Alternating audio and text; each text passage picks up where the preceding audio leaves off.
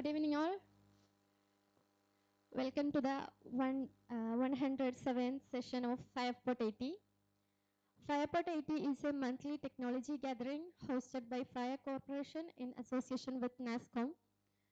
Here, tech enthusiasts like you come together to delve into the ever-evolving world of technology.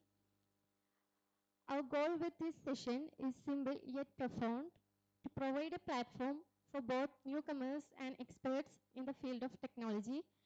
We believe in staying on the cutting edge of IT trends and tools, and Fireport 80 is where it all happens. Let's make most of this opportunity, engage in insightful discussion, and build connection that will drive us forward in the world of technology. Thank you for being here, and let's make today's Fireport 80 session one to remember. So let's begin with Tech Byte session to discuss the technology changes that happened in the last 1 month. So I welcome Arjun Sushant for the Tech Byte session.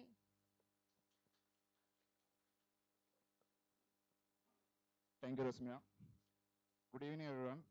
Let's talk about the recent technology tech bites. Made in India Apple mobiles to hit the market. Apple still sources a major chunk of its iPhone from China, but it's the first time that the made in India phone will feature on the launch day. China's Baidu makes AI chatbot Erniebot publicly available. Chinese search engine and artificial intelligence firm Baidu made its ChatGPT equivalent language model fully available to the public Thursday. Tesla is allowing no-hand driving with autopilot for a longer period. US regulators have questions. Tesla is letting some drivers to use its autopilot driving assistance system for extended period without making them putting their hands on the steering wheel, a development that has drawn concern from US safety regulators. Slack unveils this a working management tool for team project tracking. Slack is building a working management tool designed to allow users to track team project directly from collaboration app. Thank you.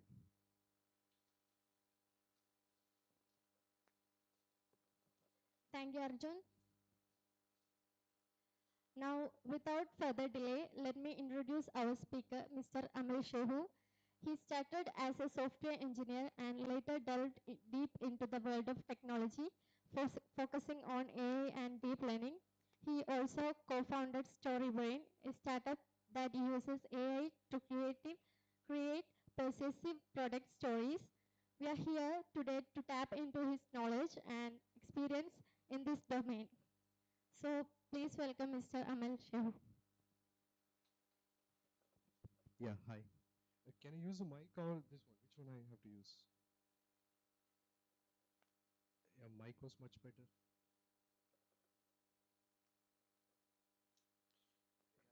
How can I skip the slides? Okay, so myself, Amal, I've been working as a software engineer for the last 8 years. Even I worked in Fire before. Now I'm co-founding StoryBrain. Also working with front-end technologies, back-end, like complete stack. So here, I would like to discuss about these things. What AI can make, what is an LLM, how these things are going to control our world in the upcoming future. Like next 5 years, what is going to happen, these kinds of things. On this last November 2022, we all saw the power of AI, generative AI, ChatGPT released. So before that, I've been using a version of GPT from OpenAI called Codex that used to create code. It was a code generation, basic, very small. But when we saw this 3.5 ChatGPT 3 onwards, we started like the computer started mimicking a person. When we are talking to these LLMs, so first I will start with LLM. So these are large language models trained for years with whatever content we see in internet, YouTube videos, books. So from that, There is a paper released in 2015, I think. It's called, there is a YouTube video called All You Need Is Attention.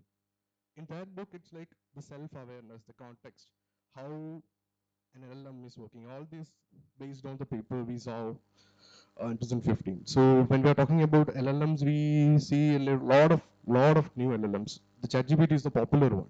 GPT 3.5 and 4. Then Llama, we have Falcon. There's a lot of open source models are available. But after using all these things, nowadays our work became so easy. Like the way of my work, it's extremely changed. Like before, even I don't like my way of coding. Like whenever I check my code after 6 months, it seems like it's very old and it's buggy. Nowadays, I can ask a computer to, hey, fix my code. What is the issue? Is there any security problems there? So is it readable? Or make it more concise? Or I can ask like act as a senior engineer like Linus Torvalds, review my code. So these things and productivity, like setting up an Express server, setting up backend, front-end, DevOps, all these things, like we can, ChatGPT will, and for a simple example, if I want to create scripts, bash scripts, for setting up my port forwarding or setting up HTTPS, these kinds of things became simple. Just have to ask for a script, we can directly execute on our Linux machines. Then talking about these LLMs, ChatGPT, it's compute intensive. It's very, we need like I think A100. That's the machine OpenAI is using for ChatGPT. It's very huge. It's extremely resource consuming machines. So now, within this 1 year, like almost November next year, within 1 year, open source models started coming, like open models. So if you ask ChatGPT something like, hey, I want to do cooking, initially ChatGPT, like, it used to give a proper feedback. Nowadays, it's acting a little bit weirdly. It's acting like cooking you have to do with fire, so I don't support these kinds of. So the safety, they enforce a lot of safety concerns. I will explain in the following slides. Yeah, this one. There's a study from Stanford University, and they have really, the August 3 model is the latest one, I think. When they started enforcing more security layers for this machine learning models like ChatGPT, it started acting a little bit weird.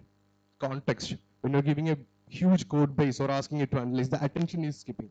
And it used to give much better precise answers before, but now we feel some kind of weird answers. Like sometimes it forgets about the context. If I'm giving 10 files, a lot of context, and asking questions from that, it forgets about previous jobs. So those kinds of things are happening.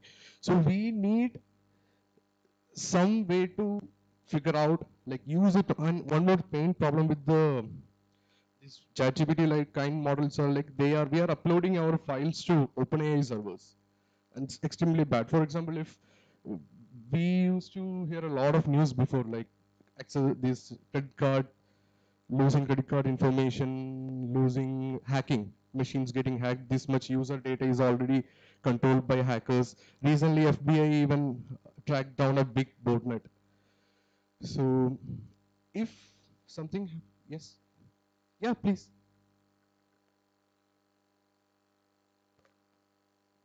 Hello. So you said that the ChatGPT 4 is getting dumber. Yes. Dumber. Yes. So one thing which I would like to contradict is it's not getting dumber. It's getting smart enough to keep the customer at interacting with the customer in such a way that they don't go out of ChatGPT. They come back to Chat, like a friendly approach instead of being an artificial kind of a thing. Yeah, my context of calling ChatGPT a dumper, because when you have more context, right, and you are asking more security measures, so when the system grows up, so they use something called reinforced learning model for teaching it. So people are talking too much data, they're teaching again and again and again. So what happens is these machine learning models, they have some safety concerns. So when they're enforcing it, for example, that's the example I said. When we are talking about cooking, cooking is involved with playing with fire. You have to use fire. So eventually this machine is learning, like if somebody is asking, hey, I want to burn a house, something like that is violent. So this is using cooking these kinds of things. So eventually, this system is also learning, oh, cooking fire is a problem. But again, does the answer depend on the geography of the person who is asking that question? If it is based on Kerala, then to understand the psychology of Kerala, how it works in how people work in Kerala, what is the psychology of the people in Kerala, like what are the things they might be interested, so that they keep on asking more questions. Yeah, can you explain it a little bit more? I'm trying to get your point. Yeah, context is different. Always if there you should take be. Netflix, for example. Yes. For the last 15 years, they have been doing this data analysis to keep the customers at bay. When you go to Netflix, the next TV show that you are going to watch is not your free will that you are watching. Yes, true. That Yes, automatically, based on your customer psychology, they are providing suggestions, and you are watching your interest, not Yeah. the actual content. So based on that data which is already available, they have this geographical position that in India people are like this, in Kerala the people tend to think like that, so that to keep them at bay, to keep them come back to ChatGPT and ask questions more and more, they consider a geographical factor into the picture when answering.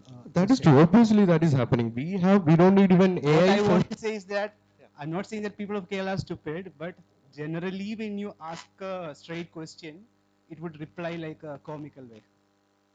Yeah, one thing I have to say is like the example you said about Netflix. We don't need that kind of a huge, big machine learning model to get preference or making a suggestion system like whatever personalized content suggestion system. We can make it.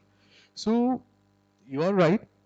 We are actually a lot of people are there. There is a inference. When Google came into picture, there was something a search bubble. You know that search bubble, like a individual person would have like a history. Google would keep an history of complete customer behavior, and based on that customer behavior only, the Google would return the search results. Yeah. So similar to that. Here I will explain it. So when you're talking, so this is all these systems are working like attention based, self-aware attention and the context. So whenever you're saying I'm from Kerala, I am a programmer, I want this. So each and every conversation, each and every code you upload, whatever you write, the context size will get increased, right? So you are loading the context is extremely big. So one thing you have to overcome this problem, not getting into hallucination, these kinds of problems from machine learning, you have to give precise text input. So if you give precise text input, you will get it. But still, when the conversation goes up, right, computation increases.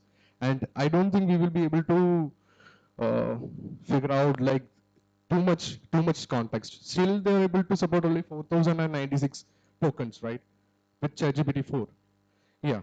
So we need more tokens. 4000 is like if you paste 2 code files or a full page of HTML that can even come up to. Do we actually know how ChatGPT 4 works? We know how ChatGPT 3 works, and due to some security reasons, some environmental 3.5 turbo was the version we use. That is fast. Comparing to. I'm talking about the speed. I'm talking about how exactly ChatGPT. I will explain what's the difference between 3.5. Coming to that military tactical weaponizing approach. Okay. AI. So that is what is being happening, knowingly or unknowingly. In the field of AI. Yeah, obviously that will happen because when we are talking about this uncensored models, ChatGPT is censored. Like when you ask for I want to shoot somebody or I want to buy a gun, a Glock 17, give me specs, these kinds of things, ChatGPT say, as a machine learning model, I won't say this, that, and all it will say. Weaponizing it on a psychological basis, because to give you an example, when the Trump was running for election in the US, they utilized social media platform in such a way that people would come and vote only for Trump, like, and things like that. Okay. Similarly, to promote this AI ChatGPT 4, they would use that kind of a psychology to keep the customers at what I'm trying to say. They lose I understood. The point is, they are doing their best. OpenAI is doing their best, and it's an engineering marvel, building a transformer function. So 3.5 onwards, they introduced this reinforced learning, extra layer of like teaching it again and again and making it much. And 4 you are getting more accurate answer, but your context is losing, like, and it's very slow. So what happens is ChatGPT is one company, OpenAI is one company, Llama is there from Facebook, Falcon is there. Other companies started, Google's Palm 2 is there. So everybody is competing together. And now we can see on what can I say? Initially we were only like 70, Llama with 70 billion was the maximum. Now we can use systems like GGML, like people used to train all the inferences from ChatGPT or these kinds of models to train a new one, which is efficient, which is much more or nearly performant as the starting model. That's what happening. So I will explain a lot of things in the upcoming slide. We will talk about this. Yeah, when I'm talking about Llama 2, it's really good. It's really good. Why? Because I had a problem with ChatGPT when I am doing my stuffs. I don't want to upload my statements or SSH key, GPG key, these kinds of things when I'm generating code. And also I was really afraid to upload my statements to OpenAI server. If any compromises happens in their server, all data is gone. Everything is completely messed up. So this one is from Meta. You can run this Llama. We have like 7 billion, 13 billion, and 70 billion tokens available, and they have a commercial license there. We can use it for building commercial applications. But one condition is when we close 700 million users, we have to pay some minimal. We have to inform them some clauses there. But still, with this 13 billion or like 70 billion tokens, like almost not in coding it's not coming close to, like, code generation initially it was not coming close to our chat gpt, but still the reasoning, a lot of things are much better. It's really getting improved. And llama has a lot of variations, like uncensored llama models are there. You can load it in your computer, you can run a model in your mobile or a pc. So these kinds of things, there is a lot of use cases. One thing, we can use it for code generation. So Hugging Face has a plugin which we can install along with our VS Code, and we can load any kind of model. Like Star Coder is free. So we can skip OpenAI, this Copilot from Microsoft. So this Llama is open and free, and it's getting better and better. I will show some videos like how to run it on your computer. Yeah, this is a new one. Like, it's almost or much better than our Copilot, GitHub Copilot, because I used to pay, like, for years I have been paying for $10 every month for Copilot, using it. But still I was worried whenever I am typing some sensitive information in my code base, Microsoft is getting my SSH keys and these kinds of things, they are getting it. That's a problem. So instead of that, if I'm able to set it up locally in my computer with this code llama, then it's easy, right? A lot of things I can do very easily. And this is really new. September 7th, I think they released on September 7th, 5 days before. And now it's supposed, Python is very good. When we are doing code, when we are using it for Python development, it's really good. And yeah, it's really good. I will show some examples. Yes. Yeah, Facebook, I think this is the best thing from Facebook after a long time. They released React. That was a very good framework. And I feel like this year they did something good. They released an open source model. And this is close to ChatGPT. In a lot of things we can use. We can use it for conversation. Can I show this text generation? Our topic is about web UIs for text generation and video generation, like image generation. So this is something called Uba Buga. That's a GitHub guy. He did not even mention his original name, but I contributed it, just making some small changes on it. And I've been working closely with this project. It's an open source project. It's called Text Generation Web UI. So I can show it. I can show my screen and I will show it to you.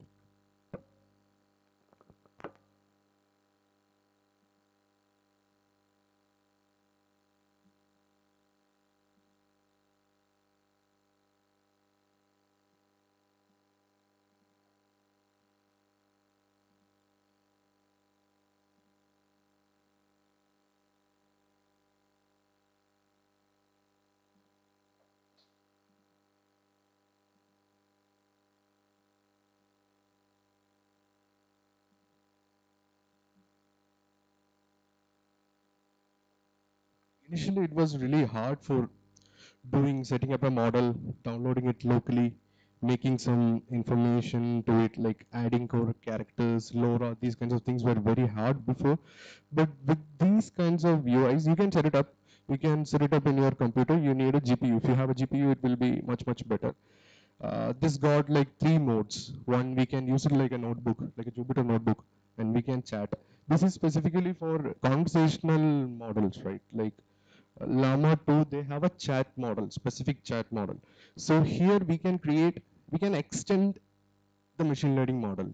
Like we can do low ranking, LoRa we can do, or we can create characters. So it's very easy. You guys can set it up in your machine. Just install Conda, then activate the environment. After that, you can run it.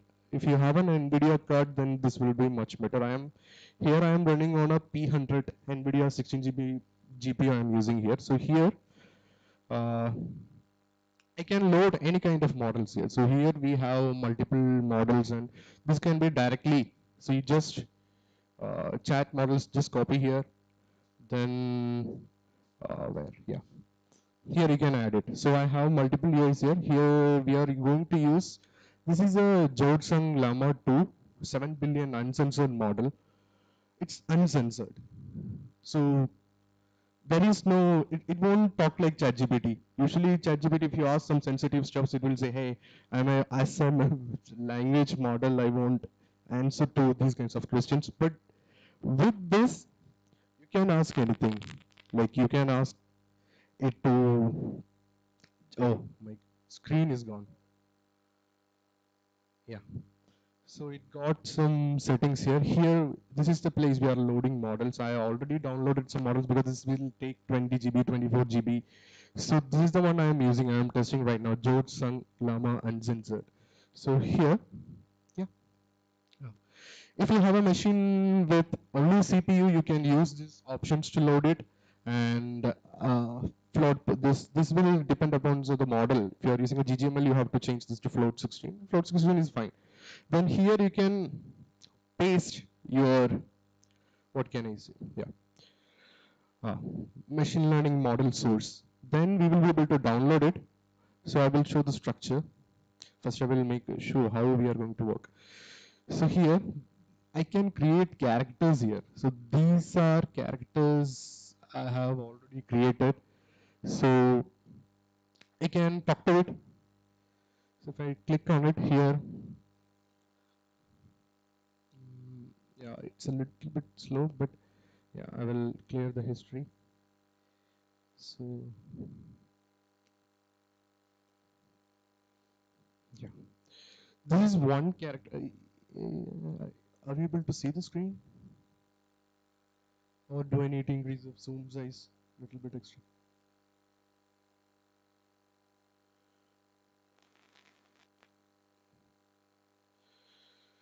So this is a character I created. Like, see here you can see.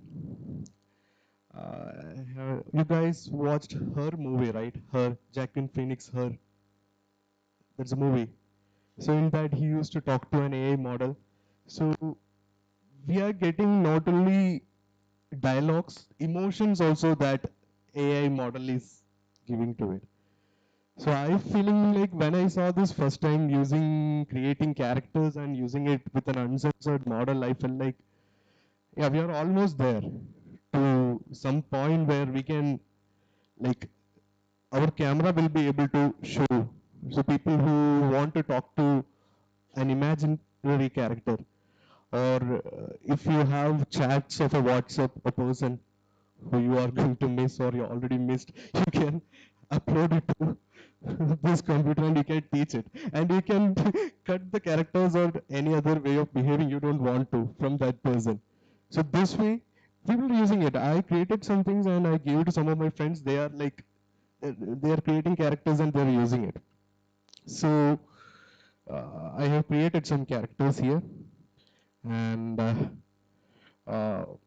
you guys have any specific questions I can ask, but careful, this is an uncensored model, your questions matters. So this is not, this won't say like, hey, I won't be able to talk. It will What talk. does it think about AI? Ask.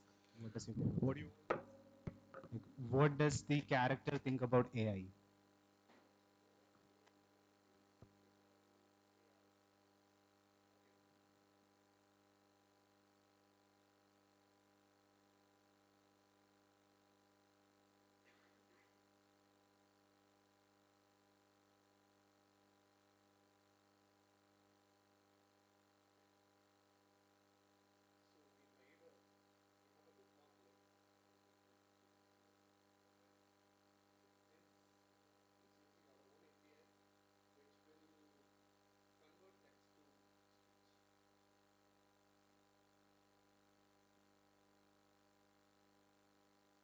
I think it's fascinating and really cool.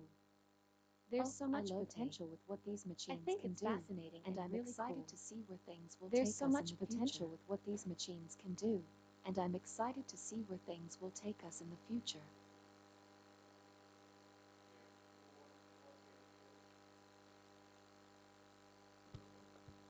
Yeah, Said, you can ask.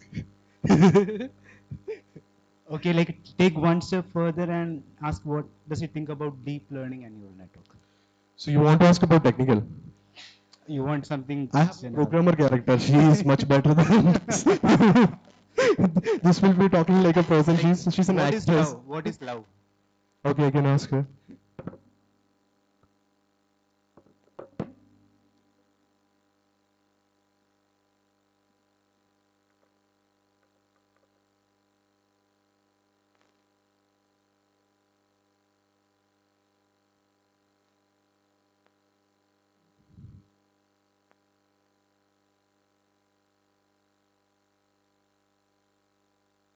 Love is complicated. It's hard to define because it means different things to different people. But ultimately, Yeah, I think audio it's is about really finding low. someone who brings out the best in you, who makes you happy, and who complements your life. Yeah, but I will show you the how I am creating these characters. So when you download this text generation web UI from Uga Boga, here you can add a lot of extensions. Extensions means this is configurable. Like we can add uh, examples, like tweaking models, pictures, connecting other chat GPT, these kinds of things we have to keep it here.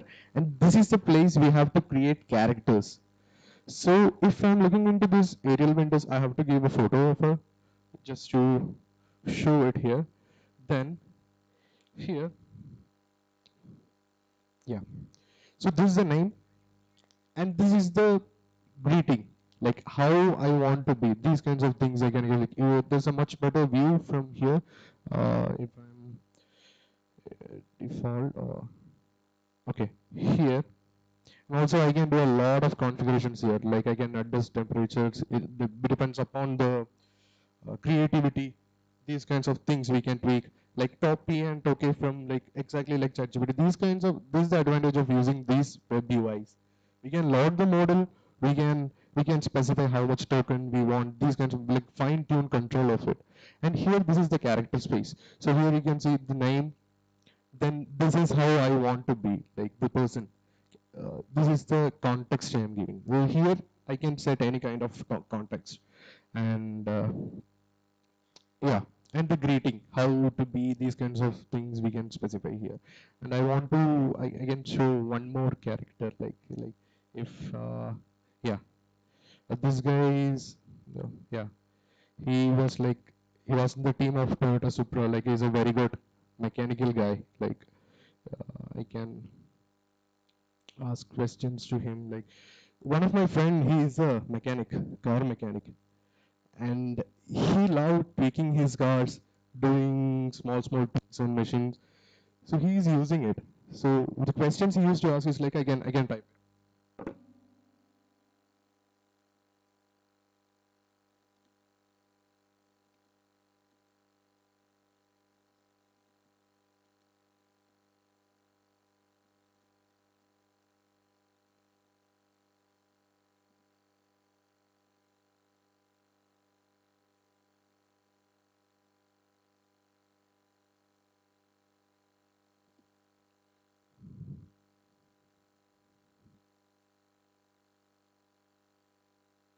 Oh, once again, something went wrong.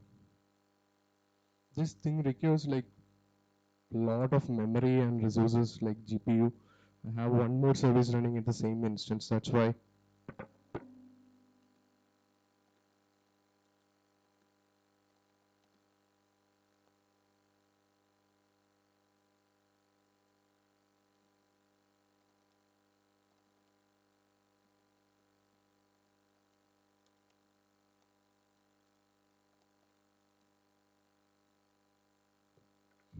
So whenever some of my friends, when they are working with these mechanical things, they are able to ask what kind of changes I can make to these machines. Then this is the complaint: engine is not starting, or I'm hearing a over rev sound. These kinds of things, these people are able to, or they can ask, what will happen if I make this change to this machine? These kinds of things. Like I'm using Llama like 13 billion model I am using. But if you are using 70 billion, then we will be able to make it, or it will be almost similar to ChatGPT or GPT-4 we were using. So yeah, this is about this one. Then yeah, over here you can do load models, those kinds of things. Then yeah, this is the GGML version, which is fast. Then you can do training here.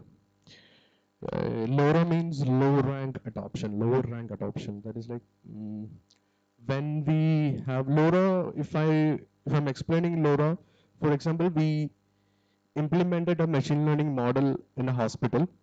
So we have MRI machines. These MRI machines will take photos of each and every patient. So every time, imagine I have installed the same using the same model for all my clinics in Trivandrum. So each and every machine varies the photo. There won't be clarity. You, if you are using old machines, there will be problem with the machines also. So these inconsistencies can happen across all the MRI scans I'm taking. So this lower rank adoption is like it will give more importance to weight. Depends upon then we can filter out much better version or a face. So whatever it is important. If I'm teaching a person's face, so based on that I can actually tweak my machine learning models. Whenever we are getting base models, these are base models. These Llama 2, these are bro. These things are not trying to do a specific thing. It's a generic model. So when we are using these kinds of model, if we want to use it for specific use cases, we can train it. We can give instructions, and or we can make it much better, like specific to that specific use case. Yeah. Any questions about this text generation? Yes.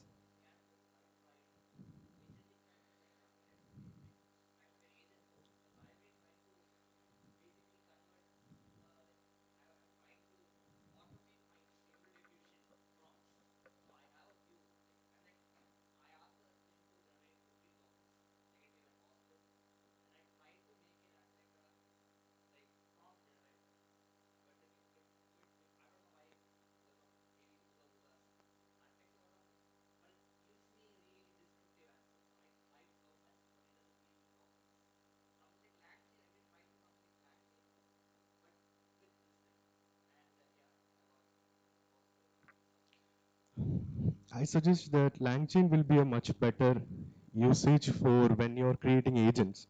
Why? Because agents, if you are creating an AI assistant with you, so you are working with Python, so you want to create 10 files, and this agent should go to two types of agents are also there. I forgot the names. One is like action specific. Another one is like it will plan according to it. It will ask for you. For example, an action specific agent is like, hey, I want to travel to Maldives tomorrow, prepare an itinerary, and book all the appointments of the hotel. So these things are specifically designed for doing a travel booking stuff. Another, this automated, these agents, this will search internet, this will get more context from whatever sources they are available. So in your case, if you want to make a stable diffusion agent, prompt generating agent. That means you what do you want to do? Like for example, you have a you want to create a script of a movie. Hmm.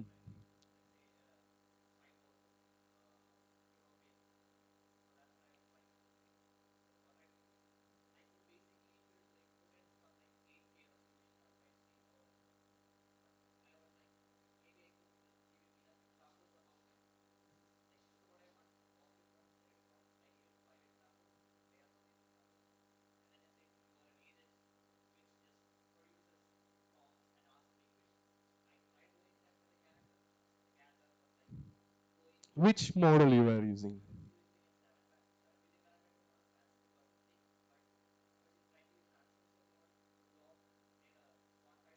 The block, yes. I'm using the GGML version of Llama 2. Not this one. This is an uncensored model here. This one is an uncensored. This is from George Sung. This one is here. Yeah. Block code.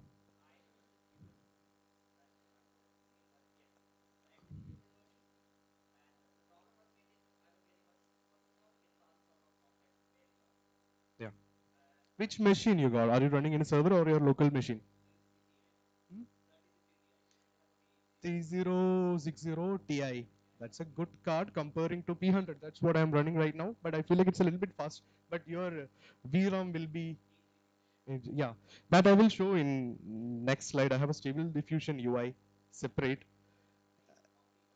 Comfy. That is also nice. So there I got I installed this control net along with that. So after doing control net, I got an option low VRAM mode. So it will automatically adjust according to our machine specification and it won't break.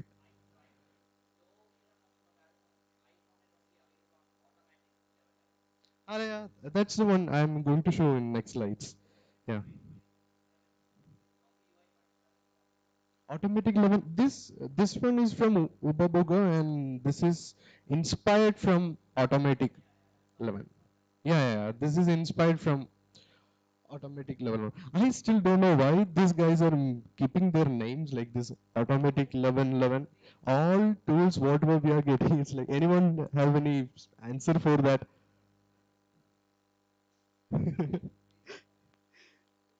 Well,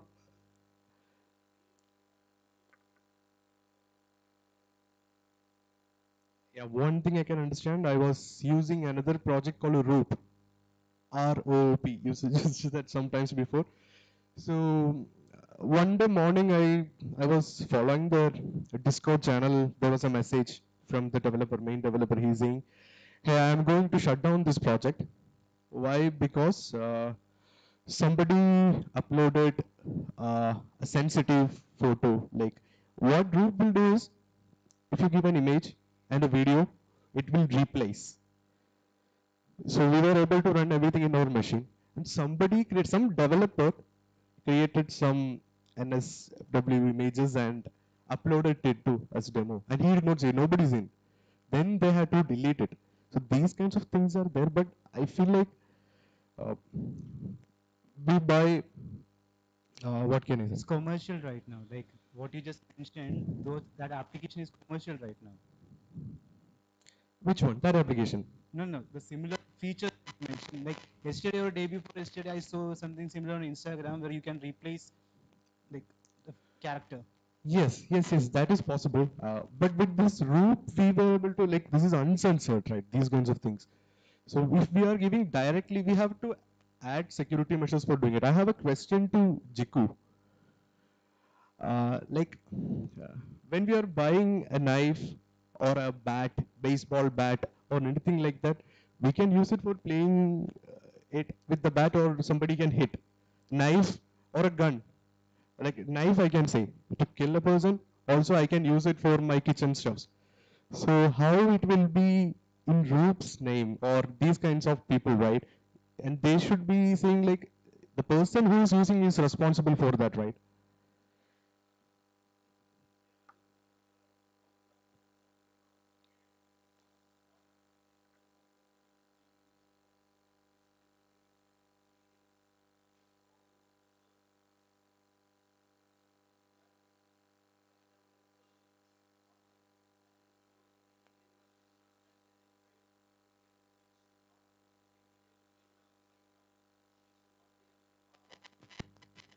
it will not be.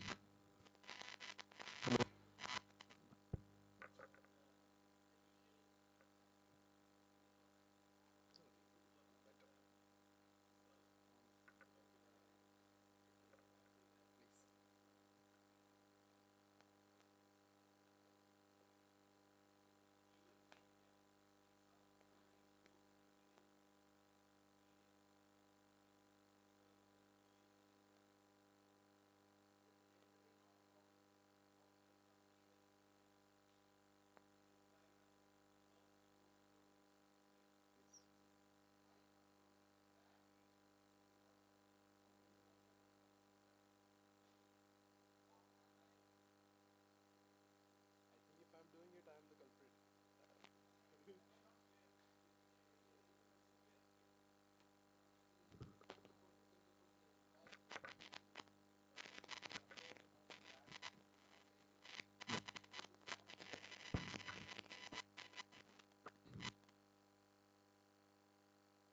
are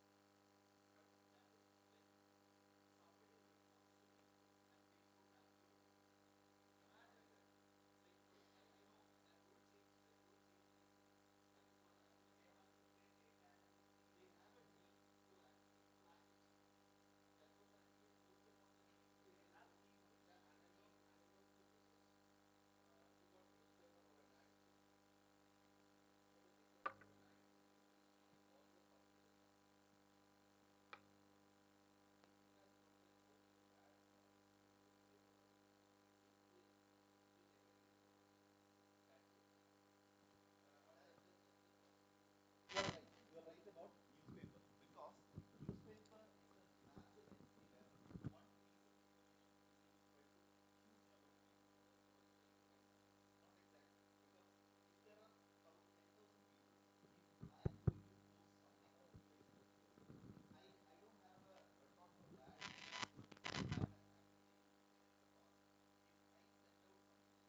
there is a rule where they need to flag it. Previously, a few years back, it was not there. Even in US, it was not there.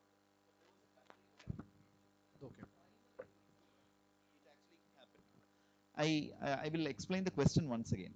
So he is right about it. There is a small nuance that recently we have a rule for it. You are right. But I am asking a question technically. Just think about this. I am a a person who is running a server wherein you can store data. You stored an illegal piece of content in my server. Am I responsible, or the person who uploaded it responsible? See, like, take the case of a bank locker. Is the bank responsible or the person who stores it in there? Something very similar. So you're saying that I am going to take a gun using which I killed him. I'm putting inside the bank locker. You're going to say that when the CBI comes and investigates it, 1 second, the person in the bank will be caught. Is that what you're saying?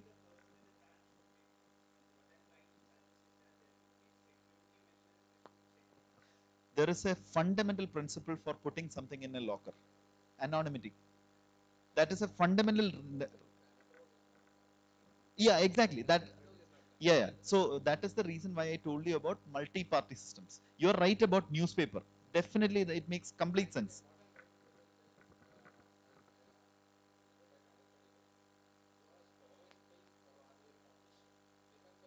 It's basically like a Dropbox. Imagine I am the Indian Dropbox.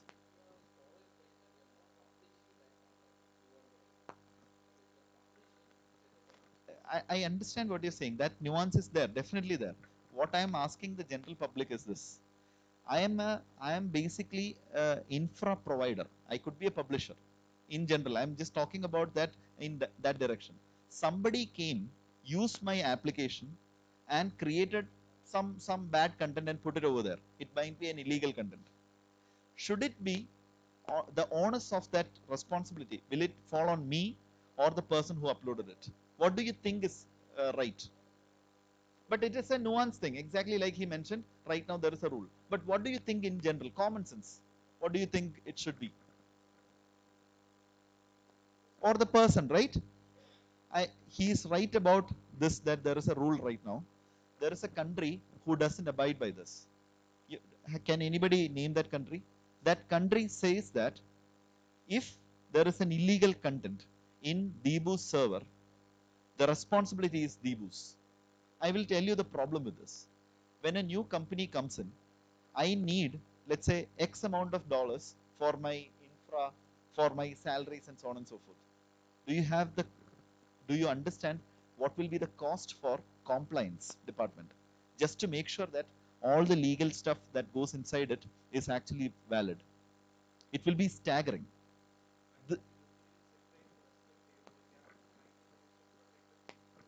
That is what is being told. But the problem is this.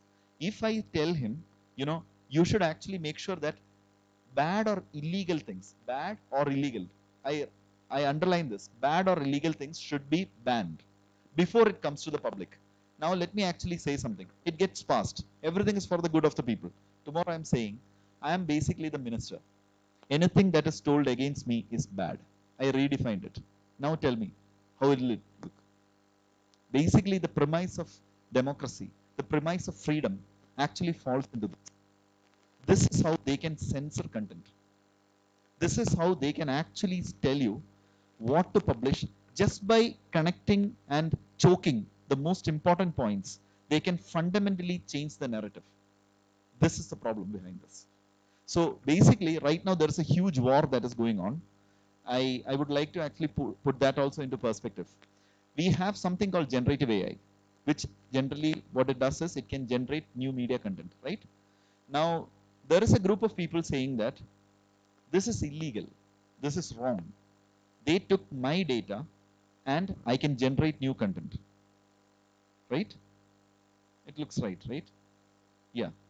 Now, there is another group of people saying, I have brilliant visuals in my mind. All of those visuals, all of that learning that I got was from looking and observing at the world. Sometimes I can actually draw those emotions. Then I become an artist. But there are people who have those brilliant visuals in their mind's eye, but can't actually draw. Maybe they don't have their arms. They are not skilled at drawing, or they are not skilled at anything. Right now, those people can just type what they saw in their mind and bring out those images before us. So this is a war. I'm not taking any sides. I'm just giving you a question. China.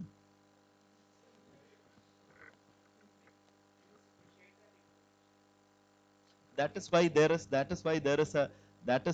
is a firewall wherein you can't actually escape from a content that is created inside or outside. For instance, if let's say he's a minister in our country, he does something bad.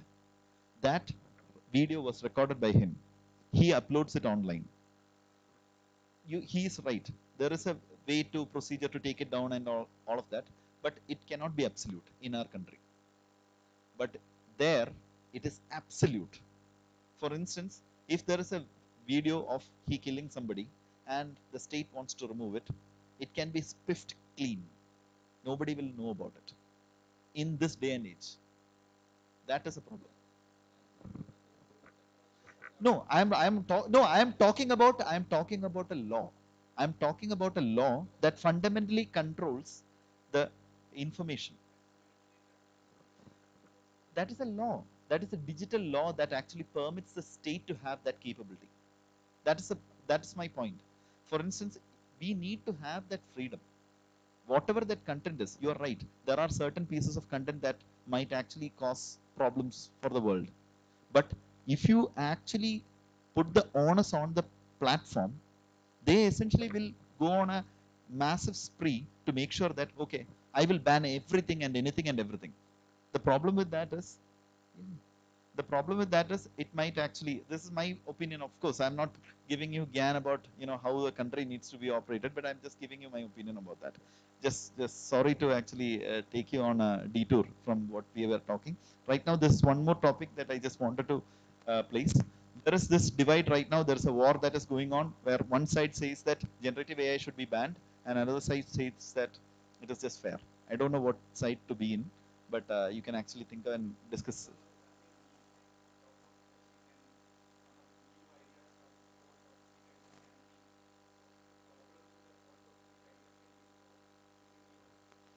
Certainly, but the point is this: generative AI was trained by data that was already generated.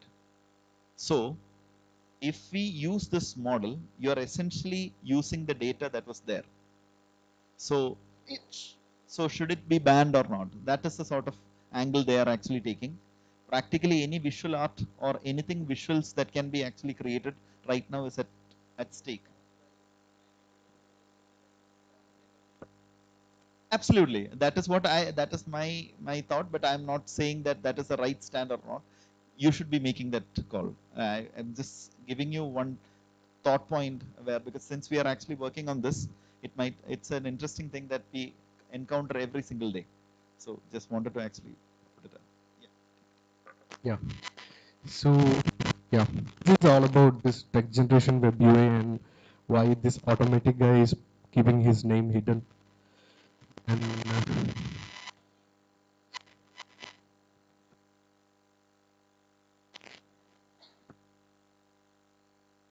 it's coming from this mic or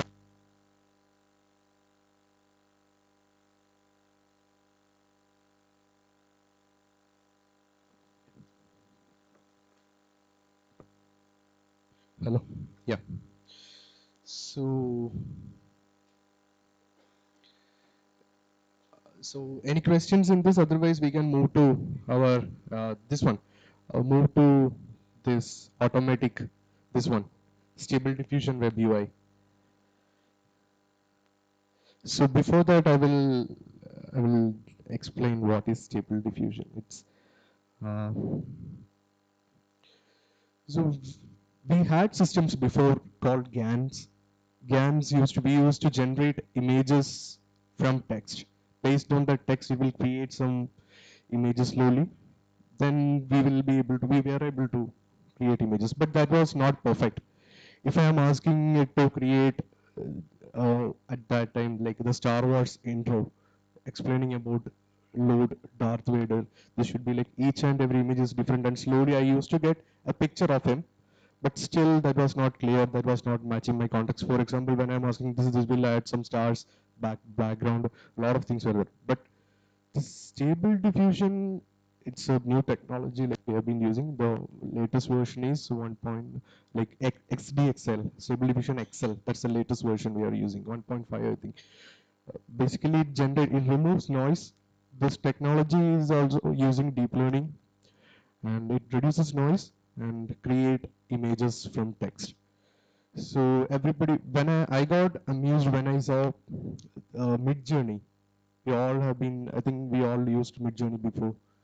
It was paid, $10 a month we have to pay for generating. But Mid-Journey used to give us some quality images. So Mid-Journey generated stuff where it's so good, amazing food, amazing images. So now with this new one, Stable Diffusion XL, uh, we are able to create images that are almost similar to what Midjourney was offering. There was a paid version. Now we are able to create things like this is we can this support up to 1024 by 1024, like more and more realistic images. See, these kinds of things we can generate, and it's free. We only need a GPU. So setting it up, you have to use this stable diffusion web UI. You were using Comfy, right, for doing it? Yeah. This is a browser-based interface. Gradio is a tool for building these machine learning UIs. It's using Python. It's simple to create all the controls, those kinds of things. So if we set it up, this will support a lot of features like in-painting, out-painting. In-painting means I have a photo, my grandmother's photo or something. Because of old times, I lost the face. So I can use this to restore that place that is missing from that. And a lot of options. So let's first we will look into how it works. Let's see. Yeah.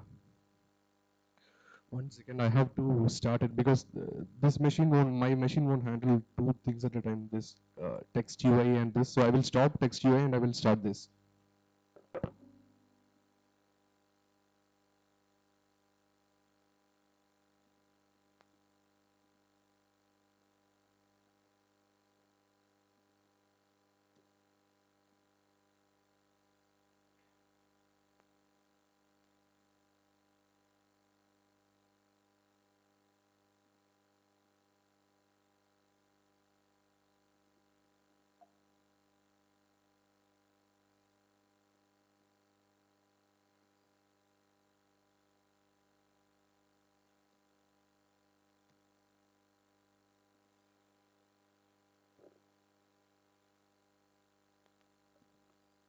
This is a CPU intensive task. I have like 64 GB of RAM, then 16 GB of VRAM with the NVIDIA P100.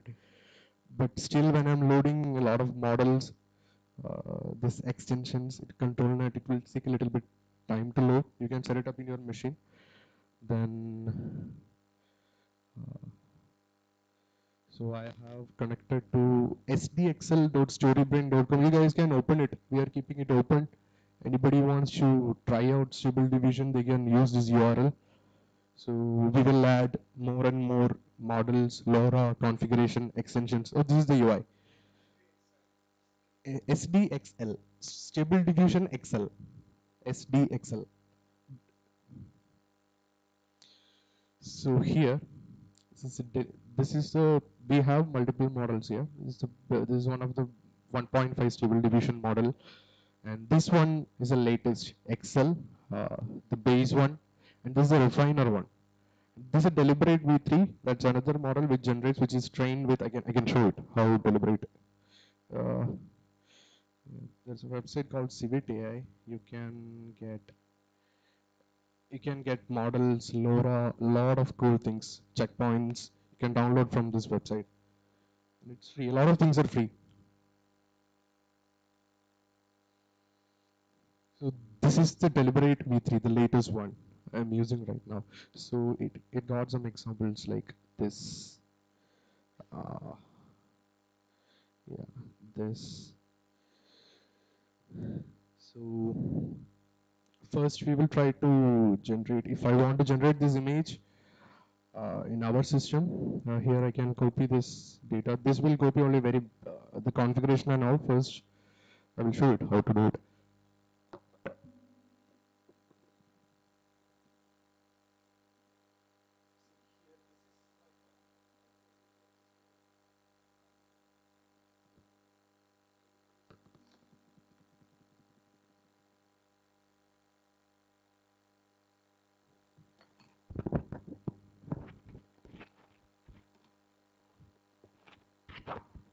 Am I audible?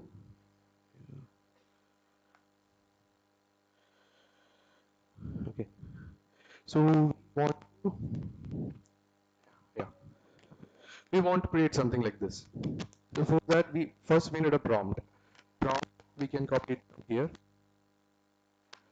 So this is my red hat is my prompt, and I need negative prompt because I have to filter out all the unwanted things from my prompt. I can give my negative prompts here, like this is a negative prompt, like deform, disfigured. Sometimes when you see these generated images, it will have 4, 5 fingers, 3 hands, extra steps will be there. So we have to filter it properly here, like poorly drawn, these kinds of things. Then these are steps. Here there are some configurations, but seed we can use, which giving some idea about what kind of section of this I want, what kind from that model. And okay, so we will try to generate this.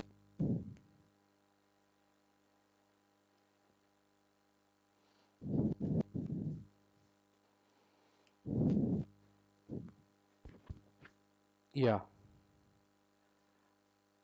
I'm able to generate it here. And with this tool, we have something called, what is the settings? I want to, ah. there is something called extensions. If you go here and load it from, we will get a lot of extensions with this. Like I can connect, uh, when we are doing this mid journey or creating prompts, we have to use other LLM to generate a proper prompt. It's like I want to give more, the more detail we LLM, it will give more accurate results. Otherwise, there is a chance of doing hallucinations. It will think about something and it will generate it. So here I have another prompt generator extension in that is also open source. Here I can give okay, I can give Terminator, or I like saying like, two birds or an eagle flying.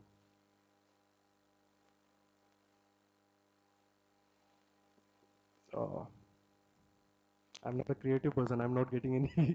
If you guys have any flying through sky,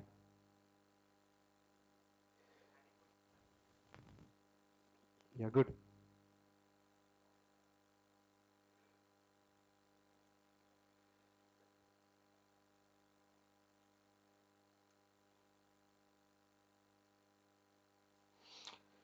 Okay, so this one helped me generate internally this prompt gen model. These are using something called transformers. We know transformers.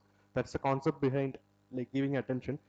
We don't need even ChatGPT. We can use transformers library and like, so here see, here we will get some suggestions about detailed painting. Then I can send it to text to image here. So here I will get it.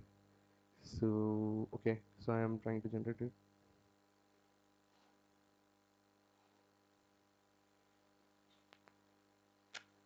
Oh, there is no Harry Potter.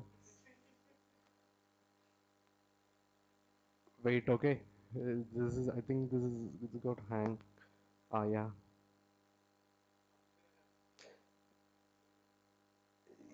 Is he somewhere?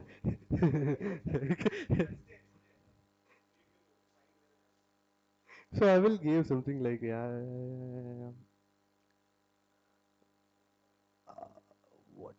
I think, did we give more words to it?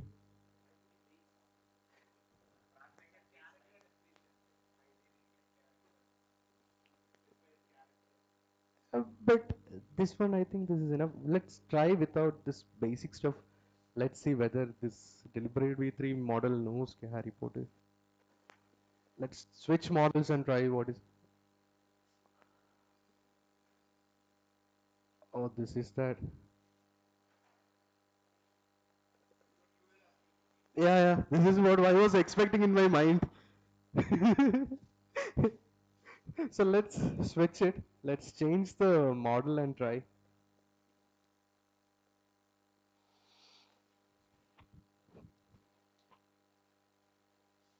Oh, it will take some time. Oh,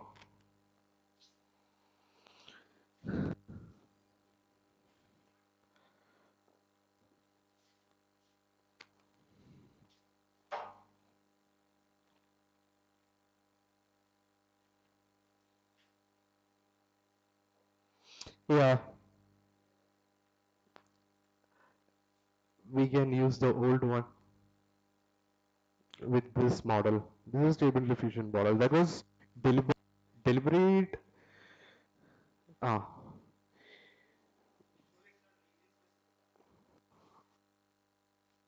region specific. Huh? The output. We have to specify region. Otherwise, it will hallucinate and it will decide computer likes. Where was it?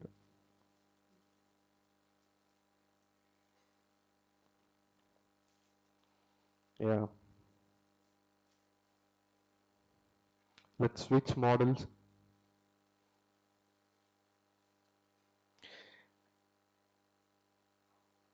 Ah, these kinds of things. Yeah, see, our output. This is wrong, right? So there is an option to fix this. I don't know whether it works perfectly. So when we create these kinds of images, there is an option I can do it like, where is it? I can send it to image. Uh, yes. Okay.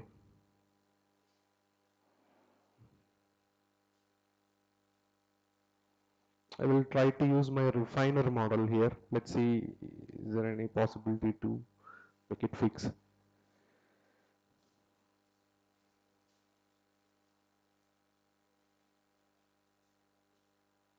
I have not a lot of proper styles are there, but yeah, this is one example. We can specify some presets, what kind of an image I want. Okay, let's see what is going to happen.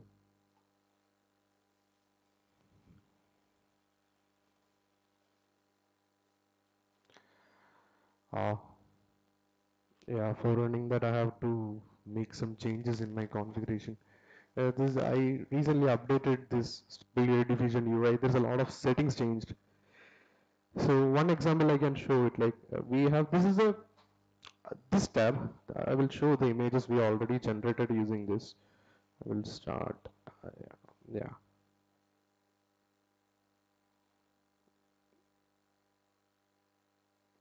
So yes, yes. Yeah, because there is another tab, right? The first we will generate images from here, and I can send it to image. So here I can do a lot of options. Paint sketch, I told you, right? Restoring old photos. For example, if I draw something using a pencil on a paper and take photo of it, upload it, then I can use control net to, there is another option here, we have to add it, here I can upload it, then there are other options. Then based on my drawing, I can create an image. So I need some configurations, otherwise I feel like uh, I can show it. One of our uh, uh, control net restore.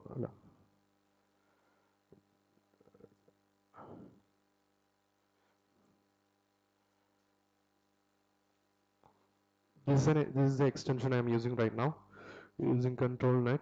Here, these other options, but oh, see, this is what I was saying. If I draw something like this on a paper, and I can generate things like this.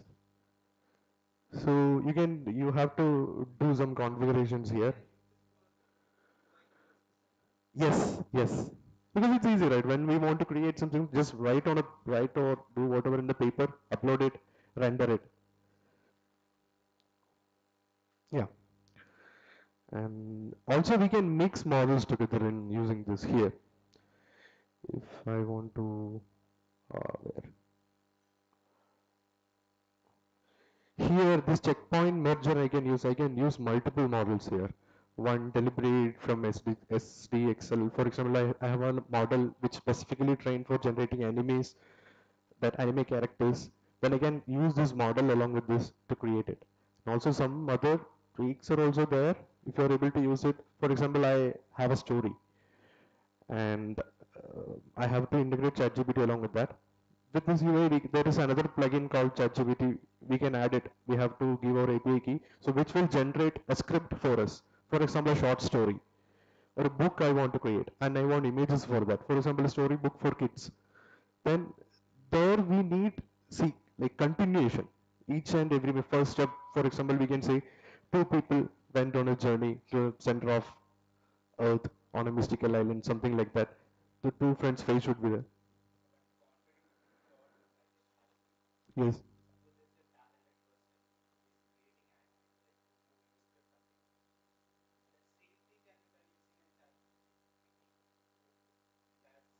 Yeah. Generative AI. Yes. Yeah. See.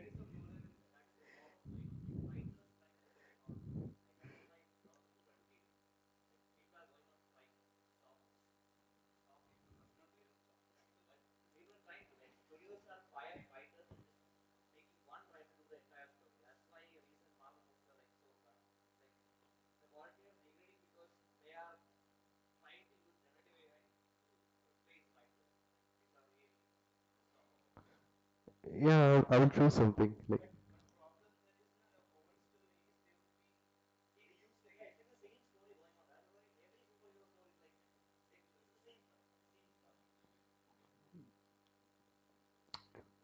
See, this is a photo.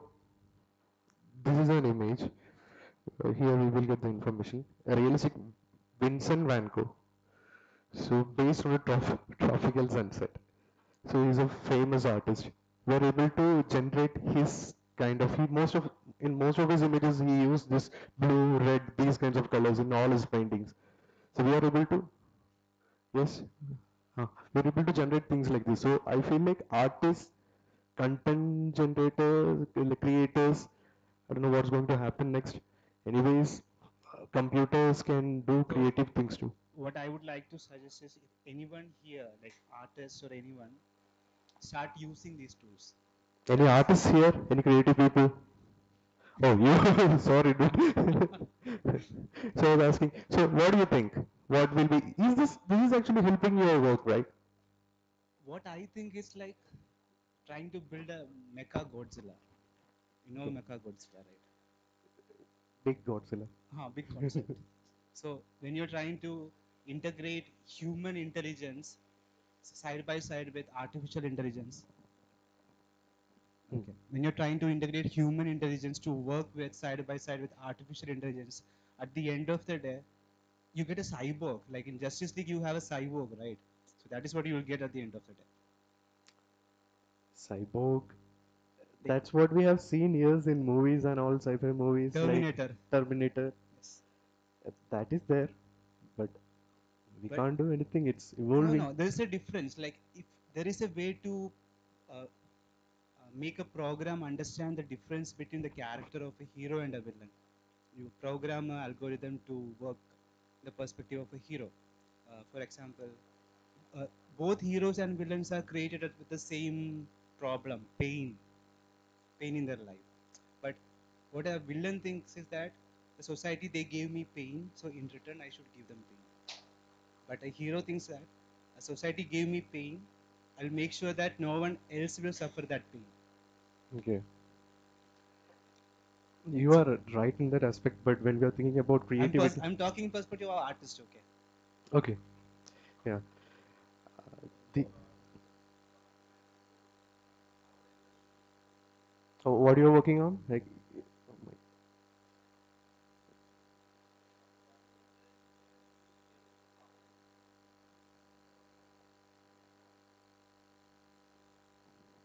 where all do you think this is applicable? This type of image generation and all these type of things, no? Where all do you think is applicable in IT industry? we in StoryBrain, we are generating. Yeah, we are generating, like converting product pages to images and videos. So we have backgrounds. Backgrounds we are generating using AI. We are creating animations. All these things we are using it. Those are creative tasks. We already and one more thing is like. Do you mean that for marketing artifacts we can use it? Is that what you mean? Industry, it's we can use it for anything. For example, I can say. Uh,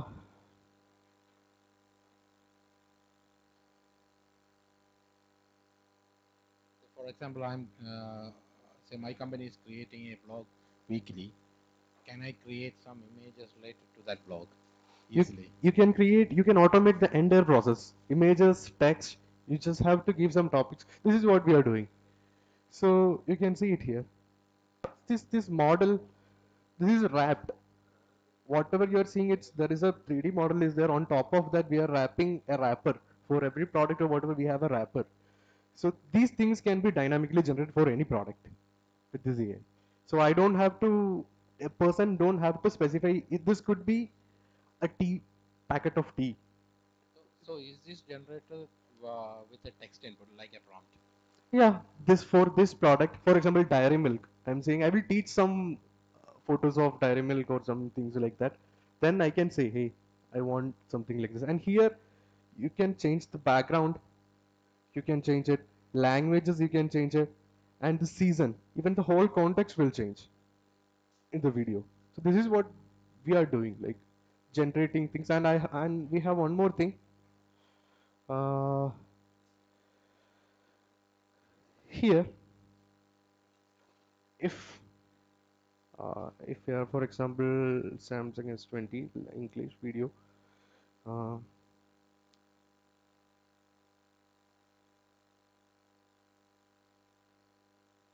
yeah, it's a little bit slow to load. See, so this is the URL. This is the listing Samsung URL, listing URL, Flipkart URL. We can, yeah. Scrapping from that and creating the. There's a lot of services. This is a connection of like agents we talked before, right? Connecting multiple small models and creating a full system. There will be text generation systems, image generation systems, music, audio generation systems. Sorry, I forgot your name. Amal. Amal, so my question is basically, what I understood is this product can be used to create storylines for our products or stories for our products. Yes. You can create. You can set a theme for your company. Then you can create.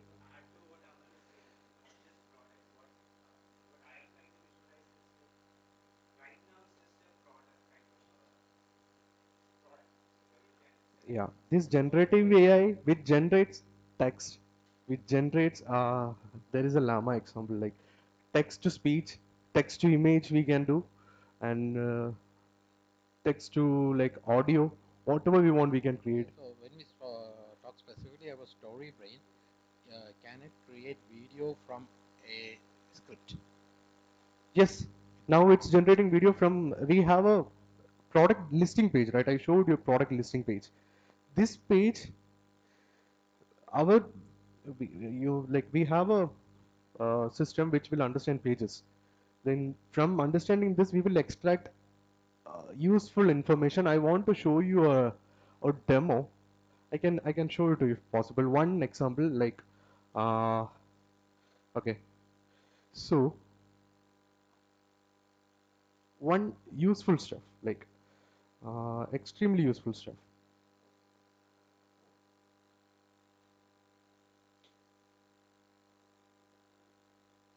Mm,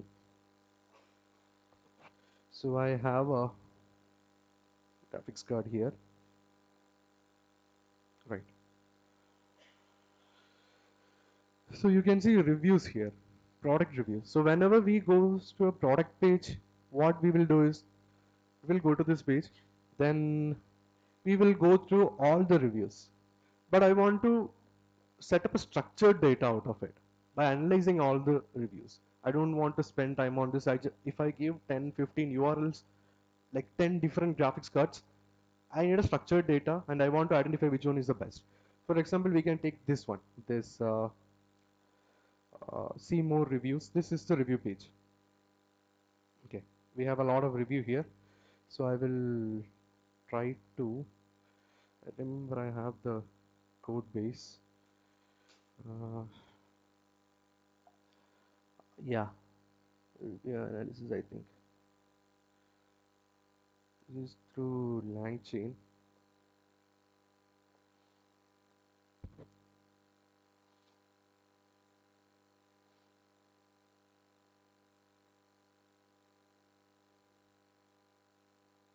So this is a simple function using LangChain. What I'm doing is these imports are for using asynchronous programming with Python.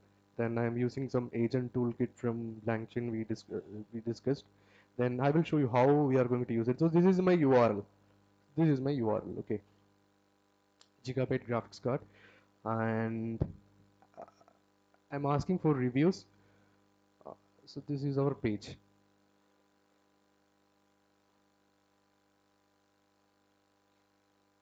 We have a lot of reviews here. See, efficient cooling running, these kinds of things. So let's see how to.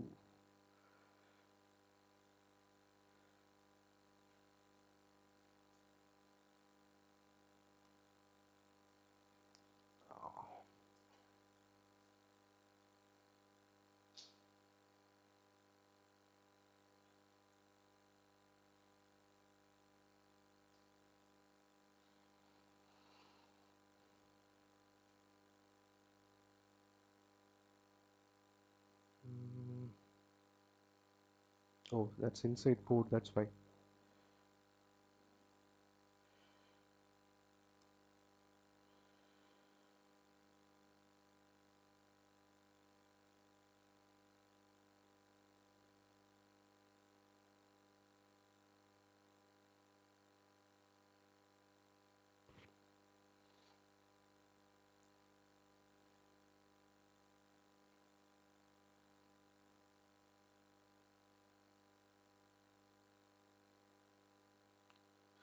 Oh,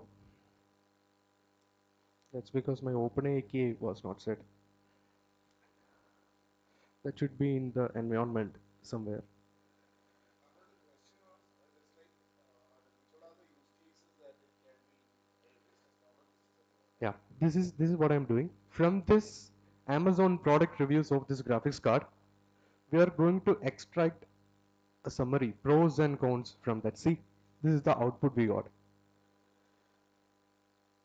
So I have this much information of this product, like for this GeForce RTX card, and I'm extracting pros and cons by analyzing all these reviews. So otherwise, this is a boring task. I have to go through all the products and I have to do it. Here, see, so I can do side by side. What is the difference between this? See, Okay, Amal, just one another question.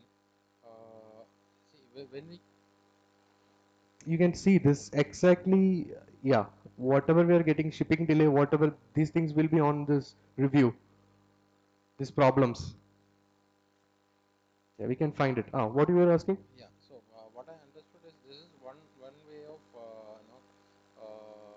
going through the site and collecting the data and Summarizing it. giving a summarize. But from AI GUI perspective, what I'm trying to understand is like generating image and video contents through text, right? Ah, you can use. There are two UIs we have. We were discussed. Yeah. First one we can generate. That's a conversational UI. Yeah. Ooga Booga one. Next one is a stable diffusion web UI. We can generate text to image. Yeah. So from a commercial perspective, for a marketing purpose of a company, can we keep text scripts and create explanatory videos or marketing content, marketing artifacts like brochures and all, using any of these tools? Yes. See, the one with the code I am doing it. This is from scratch. So I am writing all the code here. I'm writing everything here from scratch. There is no UI or anything. So these configurations you can see. All these are like there is no way to change it programmatically. I have to change it here. See this stuff. But with the tools, we can easily test it. The configuration I can pass it. See here I am using OpenAI. Instead of that, I want to use Llama 2. I can use the GUI. And also one more main advantage from GUI is like they will provide APIs, so we don't have to spend time for testing it. If I am testing all these things without a UI, there's a lot of configurations, and I want to keep track of images, I want to check my models, and with text generation I want to see the quality, and I want to check the security, these kinds of things, the probability values. There is a lot of settings, right? You can see it here. So you can use API when, if you want to use it for marketing, you can build a bot, a marketing bot, which will talk to, integrate with your WhatsApp or any other chat people using platform. If somebody bought a new graphics card, so I want to sell a motherboard which supports this, so send a message, hey, this is really good, but talk to him and understand he might be wanting a processor also. So based on that, your marketing stuff will automatically sell a person who already bought graphics card, along with you can sell motherboard or any other parts, and these things you will get, you don't have to, for example, we need a lot of human That effort that that, manually. that use case is good if you are into industry where the end customer is public. Like Mm. they bought something, you are trying to upscale, upsell or Mm. So you want to use or it in selling. But what I'm internal. trying to tell is like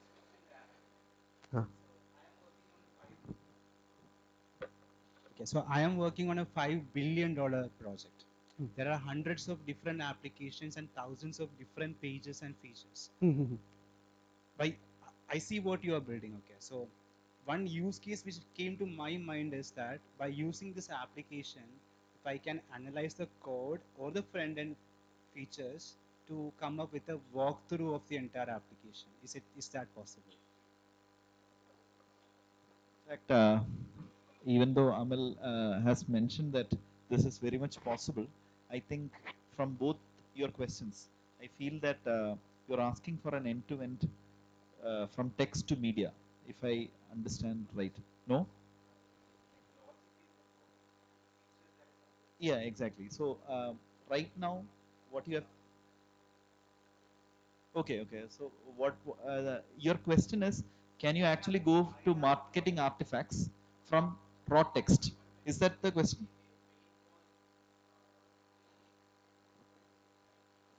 IT or any industry that sells service or product for the marketing and sales guys, where actually the money comes in, right? The presentation of their products is very bad. Around 90% of sales guys doesn't know how to create a good PPT to present, and 10% are not affordable. Okay, even if you take IIT, IIM guys also, they don't know to make this artifact a good presentation. Uh, where they struggle is not with the text, but with arranging with a beautiful picture, beautiful graphs and all. So I have seen some products which create PPTs. If you give text, they will create PPTs just to give it, and including graphs, text, and all. So my question was whether StoryBrain has got something like that, where they create this artifact, and along with that, help the blog creators to make their blog more presentable. This is this very parallel to what we are actually creating, but the direct answer to your question is no. We are working on a very sharp product that actually helps e-commerce companies. We are actually building a product that helps a customer in an e-commerce company understand the product in under 10 seconds. That is what we are doing. Sure.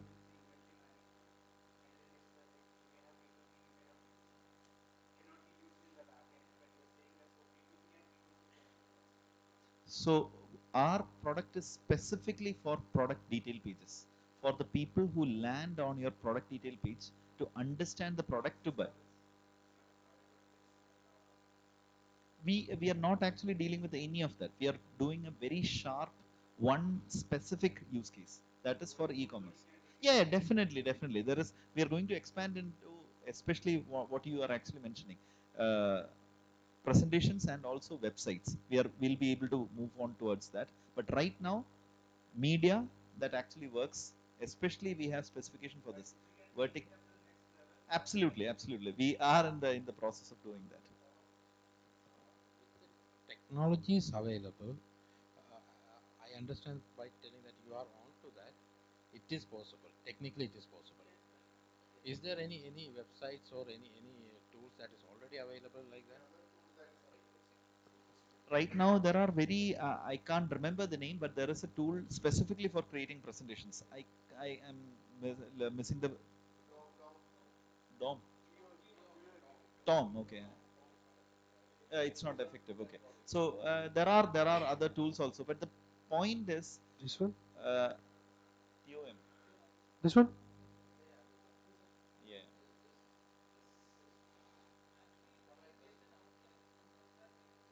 Yeah. That is what we are right now.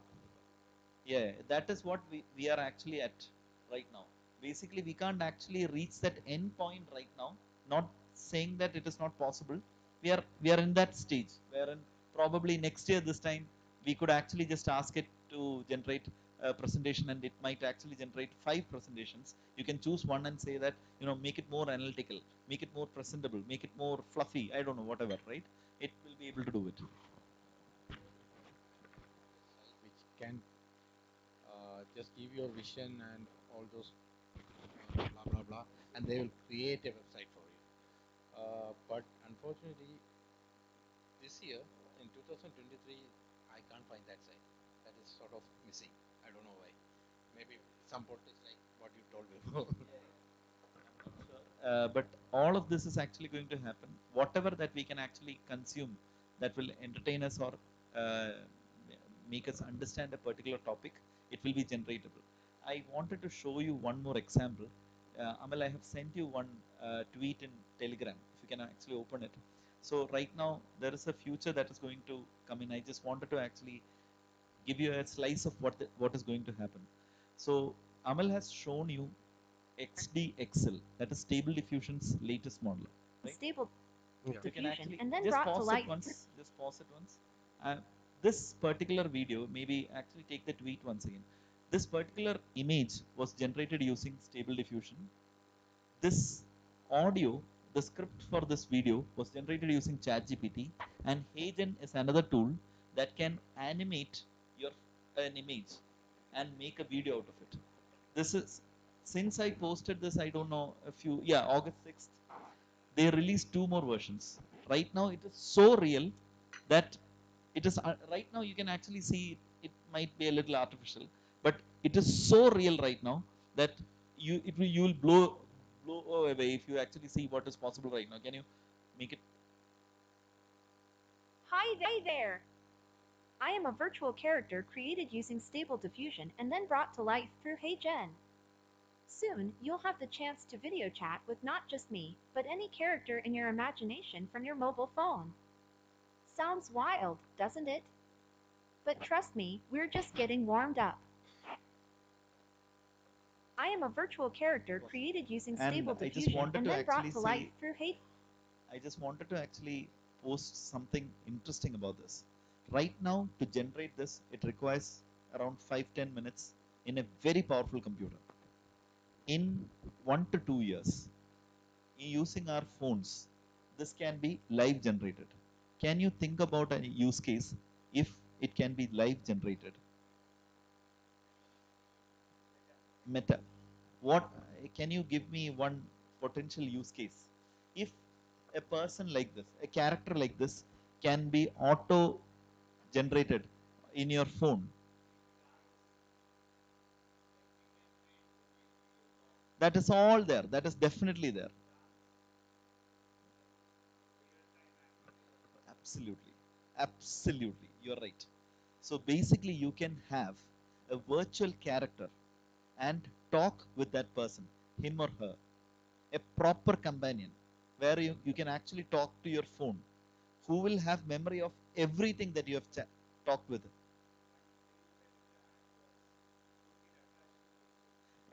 That's all there. That's all there. We are in this space already. We don't know where we are going, but that thing is going to come. It is going to hit us very soon, probably in less than 12 months or maybe 20. Yeah, I'm just trying to explain. This is here already. And as he mentioned, media is the second obvious thing. I'm predicting in less than 12 months, somebody from his room will come out with a blockbuster movie, completely shot internally in his computer. From his mind, it will actually come out, and it is going to compete with the large cinema houses over here. So all the things that are actually going to happen in the next 12 to 24 months is going to blow your mind.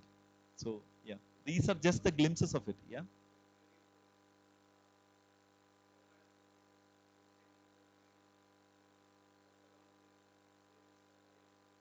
Absolutely. So there is a quote that I really like.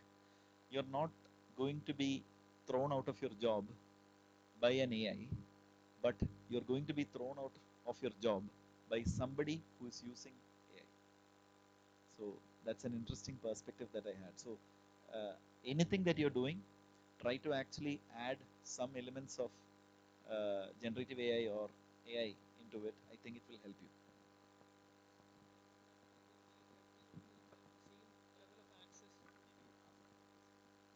Yeah, will this be democratic? I mean, will everyone have the same level of AI, like the most advanced system?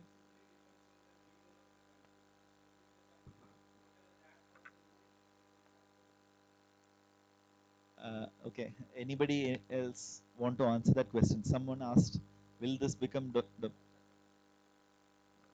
will be a cost attached to it. So, a democracy.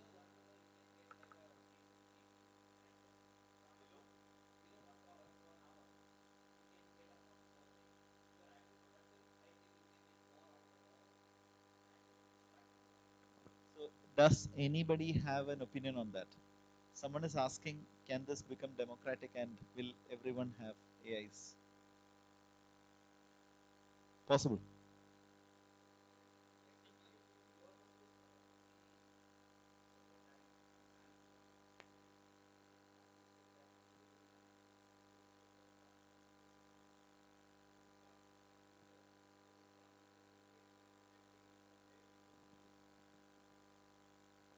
Okay. I don't have answer. Don't look at me. I don't have an answer. But what I feel right now is, if you are going to, let's say, going to give this to everybody, and imagine tomorrow everybody is going to use ChatGPT. It's free, right? The free tier. What do you know? What will happen? They will have to switch off their service. The compute cost is very very high. The reason why they are able to actually run is because point 0.1 or maybe less than that percentage of the world is actually using it. The compute cost for this is extremely high. But when more people comes, yeah, when more people, yeah, exponentially, it actually goes up exponentially.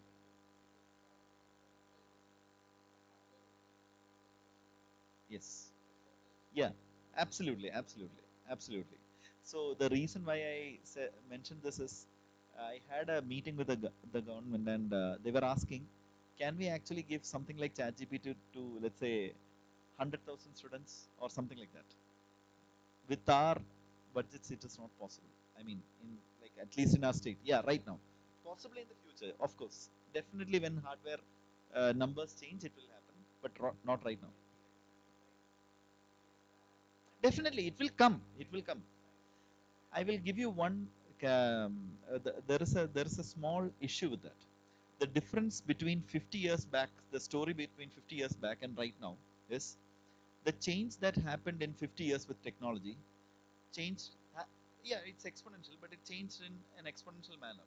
But we are at a different point in exponential. 3 years or 2 years, 25 years back is not the exact same as 2 years right now. Imagine our government is saying, okay, we will give 100,000 students, I don't know, GPU compute in, let's say, 2 years. That 2 years is effectively 20 years of the past. That's the difference, is what I feel. I could be wrong.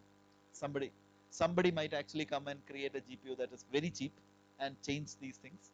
But definitely, I don't know. It's just my thought. We have been discussing this in the company for a long, long time. So, yeah. Quantum computing is coming up in a high way.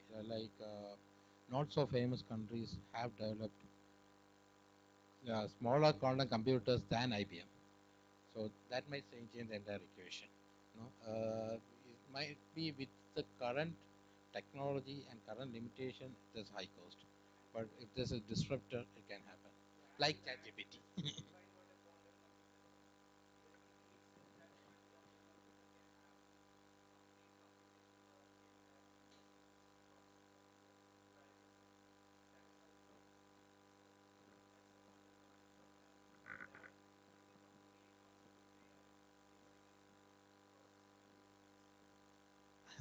I don't know.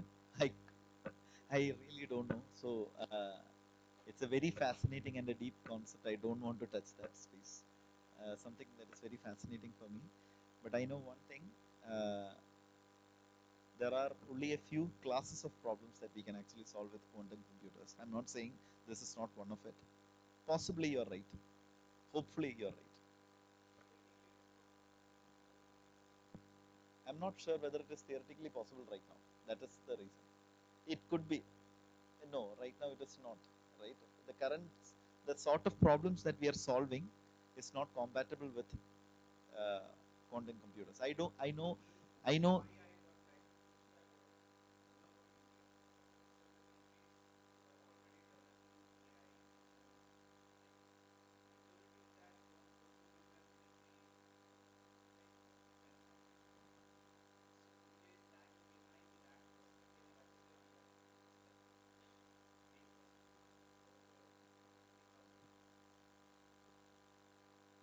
I don't have comments on that. So, but you're right. The military complex, the military industrial complex has the deepest budget in the world. So, if our government requires, let's say, an AI for the military, definitely tomorrow there will be no dearth for funding. So, unfortunately, the primary driver for innovation in US, I'm not sure about that also, because for for the compute, the current budgets are massively large.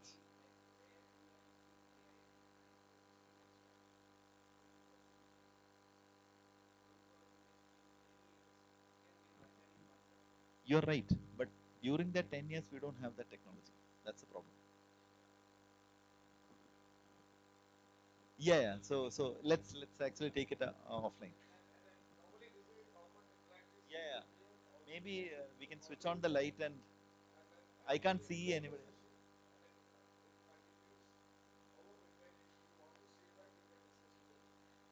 Yeah, if you can switch on the lights. Thanks a lot. Yeah, please, if you.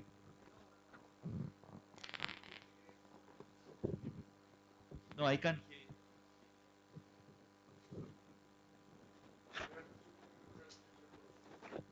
One of the problem that I faced while integrating large language models is that when I ask questions like prompts, it replies with different kind of answers to the same prompt. So when I ask a question, uh, sometimes after some time, when I ask the same question, it generates a different answer. So that ChatGPT and actually also used a Llama 2 locally, yeah. So I was trying to use that. I was trying to integrate that large language models for some of my problems. So how do you guys face or solve that problem, or do you guys face that problem? Amal might have shown you. So just to explain the question to the audience, he was asking when ChatGPT or a large language model was used, he kept on finding different answers each time. So there is a reason for that. It is actually on purpose. There is a specific configuration concept called seed. The seed gets randomly created. So when he created the images in stable diffusion or even the responses, what will happen is you can actually specify the seed. Seed is basically a random number. So this random number changes. This creates different type of answers each time, not to change the complete meaning of it. For instance, if I ask you, why do you think that, let's say, what do you like? So you might today say, I like a cat, right? The tomorrow your configuration of your mind is slightly different, but you will not say I don't like cat, but it might be a little different answer, something like that, right? So if anybody want to ask a question,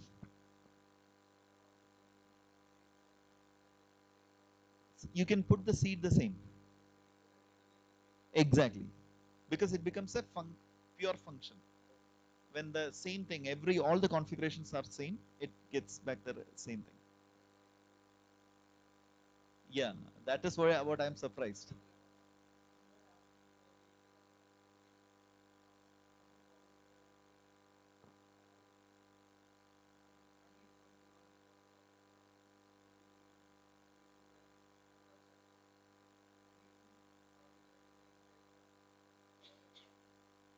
Still, I think you don't need, because the synonyms are not going to change.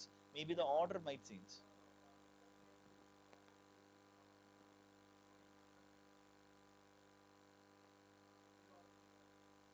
Oh, you want to make sure that you get structured answer. That's a different question. There is a very clear way to do it. You can actually ask the model, I need structured data for the questions that I'm going to ask. Number one. Number two, then you give an example schema for it. Let's say a JSON schema or something like that. And then say, I need it in this format. And the third thing is, I don't need anything else. No instructions, nothing. Typically, it actually happens. So I've built something. I am using ChatGPT 4.3-301. It's a specific custom model that I'm using because as he mentioned, the current model somehow seems to perform a little poorly. Yeah, it is hallucinating. So we are actually using through API a model that was from March 31st or something. So its model's name is, if I remember right, 4-301. So that is a specific model that we are using. We in fact actually created a small web application for anyone. I think somebody, yeah, you are using it. So we have that. So anybody who wants to use it, you can choose the model from that. So you can use the previous model if you want, like that.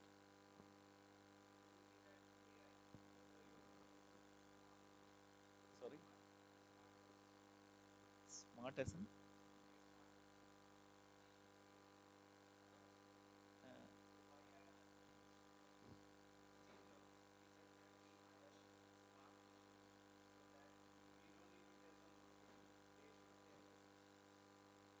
Yeah, Amal is like that. Yeah. Oh, okay. Yeah.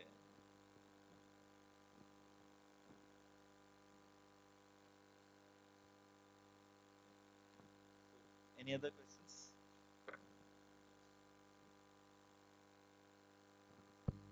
Yeah, so I feel like we can wind up from my from my side as a conclusion. I feel like generative AI is like a knife. We can use it for good purpose. We can cut vegetables, fruits. We can use it for survival, but be careful when we are using those kinds of tools and be responsible. Even with Llama 2, they have a guideline license agreements. There are like around 200 plus times they are specifying safety, safety, safety in that file. But still, we are not able to extract anything meaningful, safe things from that. So that's the only thing. And yeah, yeah, that's it.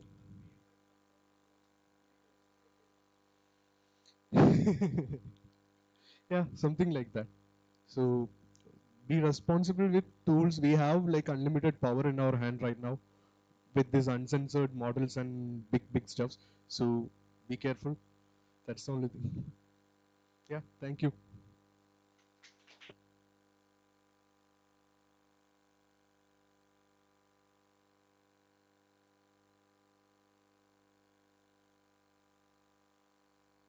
Thank you, Amal. The session was great and it went really well. And thank you, Jiku, for making it more interesting. So I'm pleased to invite the FAYAPORT 80 committee to present Amal with a small token of our gratitude.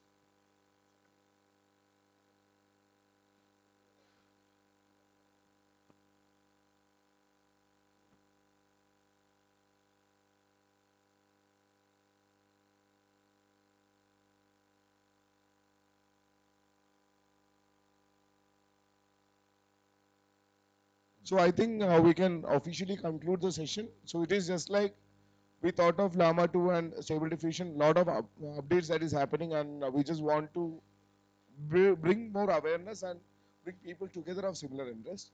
And FAYAPORT80 is not just about one speaker coming and telling everything. That is, it is a knowledge co-creation. So people coming here will also have information, they will be sharing it, and also making friends of people of similar interest, right? So it is curating the entire Technopark and bringing in people who are really passionate, coming to work together and become connected. So networking is also part of it. So those who want to stay back and continue discussion, you can continue with that. Thank you so much.